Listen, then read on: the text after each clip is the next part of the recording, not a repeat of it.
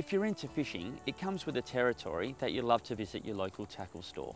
Whether it's those shiny new lures or an upgrade to a new outfit, there's always an excuse to drop in. But how often do you give any thought to how the tackle you purchase affects the fish you catch? We're talking about fish-friendly tackle, or tackle that has minimal impact on fish that are released, including undersized fish and those over your bag limit. There is plenty of tackle available that will minimise any impact to the fish you release, however many people don't even give it a thought.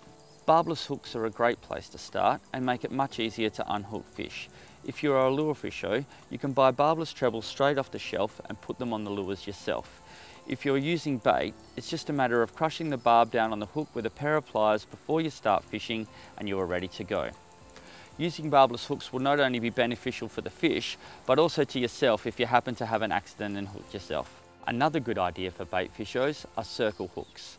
These are designed to reduce gut hooking by hooking the fish in the corner of the jaw, which not only allows for a solid hookup, but also the quick and safe release of undersized or unwanted fish.